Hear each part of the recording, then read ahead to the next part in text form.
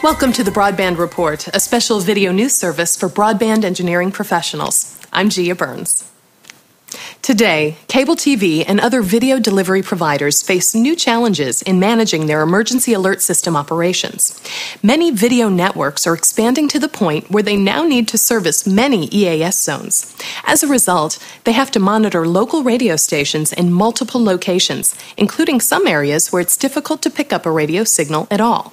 The bottom line is that alert messages are sometimes dropped, and managing EAS in remote locations has become a challenge. But now there's a solution from Trilithic that could revolutionize the way cable operators design and manage their EAS systems. The new EASyIP EAS Network Receiver not only makes it easier to manage EAS, it can make alert message delivery more reliable at the same time.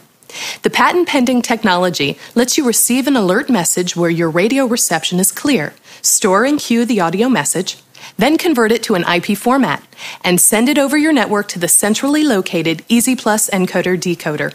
The EASy Plus encoder-decoder recognizes where the alert came from, processes it, and delivers the message back to that hub site for local distribution. Not only does this networked solution give you more reliable message delivery, it also lets you monitor and manage your entire EAS system from one central location.